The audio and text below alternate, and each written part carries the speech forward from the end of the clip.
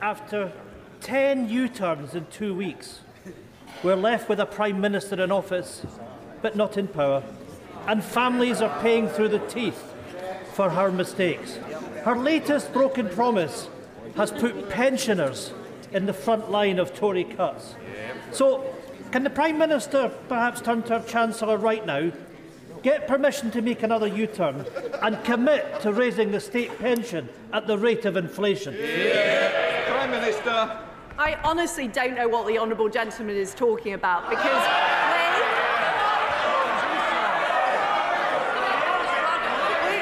we have been clear in our manifesto that we will maintain the triple lock, and I am completely committed to it. So is the Chancellor.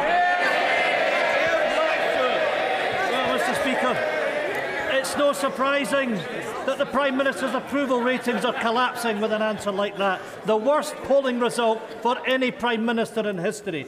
She's just thrown 12 million pensioners under the Tory bus. And it's not just pensioners feeling the pain. In the last week alone, I also want to hear Mr. Blackford. Mr. Speaker, it's not just pensioners feeling the pain. In the last week alone, inflation has risen to a 40-year high. Mortgage rates are at the highest level since the financial crash. And people's energy bills are about to rise to more than £5,000. Can the Prime Minister answer one simple question?